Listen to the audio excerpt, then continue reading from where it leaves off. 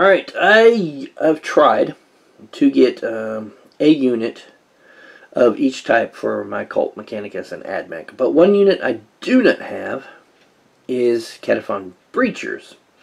So I have my Destroyer stand in for. Kataphron Breachers are 150 points. They are a troop choice for the Mechanicus army. They are weapon skill 3, ballistic skill 3. They are strength and toughness 5, so really tough buggers. 2 wounds each. They are initiative 3. They have 1 attack. They are leadership 8 and a 3+ save. They come with Kataphron Breacher plates. Now we have to go back and look at that. Make sure, just because it says it, don't just skip over that. Because Kataphron Breacher plate gives you a 3+ armor save. No invul. They come standard with a heavy arc rifle and an arc claw. Mechanicals of the Omnici and very bulky. Their special rule is heavy battle servitors. That means they cannot make run roos, but they can fire up to 2 weapons in each shooting phase, so they can use 2 shooty weapons. Furthermore, models with a special rule count as stationary when firing heavy or salvo weapons even if they moved in the preceding movement phase, and are allowed to charge in the same turn that they fire rapid fire heavy or salvo weapons. You can have up to 12 in the unit, so additional 9 plus the 3 you have is 12. They can replace the heavy arc rifle with a torsion cannon for free, and they can replace their arc claw with a hydraulic claw. So let's go look at these guys, their different weapon options. They can start off with the heavy arc rifle. Let's see if I can find that. Heavy arc rifle, where are you? It's 36-inch range, pretty decent. Strength 6, AP 5, heavy 2, haywire. Loving the haywire. Very nice. Definitely good for taking out enemy vehicles, walkers, anything that haywire is useful against. And their arc claw is also, I believe, haywire. Yes, it is. It's strength +1, so on them that gives it a strength 6, AP 5, melee haywire. So a melee weapon. Thing you'll notice is that they have heavy battle servitor rule that allows them to shoot 2 weapons, but they don't have 2 shooting weapons. Nor do I believe they have the option to get 2 shooting weapons, because they can replace the arc rifle with cannon and the arc claw with a hydraulic claw. So let's see the torsion cannon. I believe this one is pretty cool. Yeah, it is. Range 24, so a little bit shorter range. But it is strength 8, AP 1, heavy 1, gravitic contortion. Each time a non-vehicle model suffers an unsaved wound from this weapon, it loses D3 wounds instead of only 1. Each time a vehicle model suffers a penetrating hit from this weapon, it loses D3 hull points instead of 1. So yeah, this thing is nasty. You can do, I mean, 3 wounds.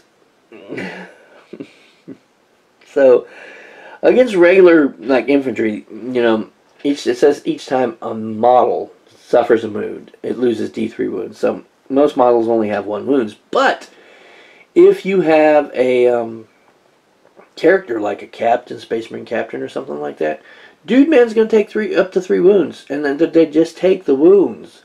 They have the 1 unsaved wound. They're like, oh, I didn't save that wound. Then you say, hey, so I got to roll the D3. Boom, 3. Yeah. Nope, you lose 3 wounds, and in some cases that'll just kill them. They'll be gone. And a vehicle, 3 hull points. A lot of vehicles, they're gone at the 3 hull points. You know, even Imperial Knight, 2 hits from these guys unsaved, and whoo, you're in trouble, right? Loses D3 hull points instead of just 1. Devastating weapon. Devastating weapon. Torsion cannons are a free swap out.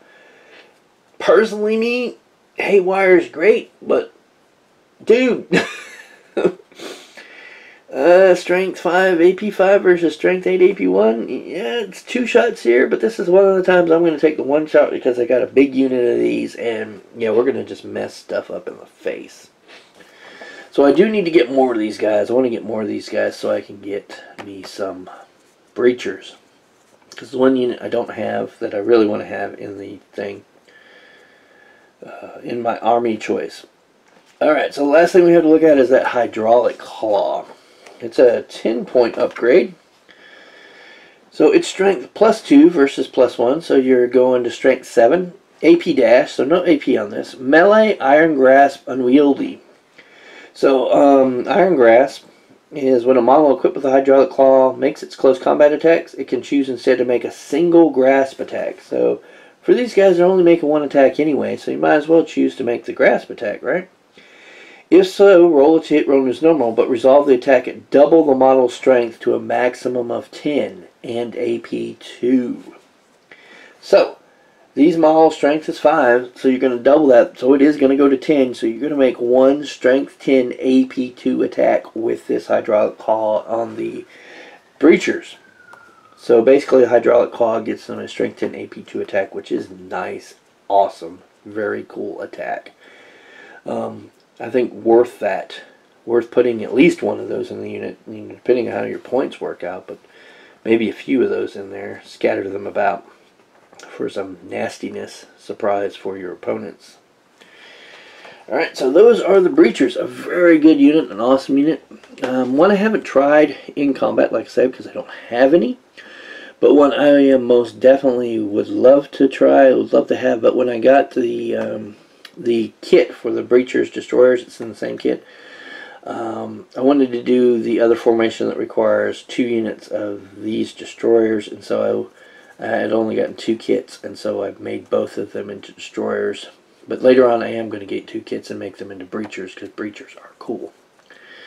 So very cool, very tough, and although while an expensive troop choice, a very nasty, nasty troop choice. Very, very devastating unit. Alright guys, let me know what you think about the breachers. How would you use them in combat? Down in the comments below. If you like this video, just give me the thumbs up and comment in the comment section like I said. Subscribe to the channel if you're not subscribed. And hit that bell icon for updates when new videos come out. Other than that, I thank you very much for your time, and I'll talk to you later.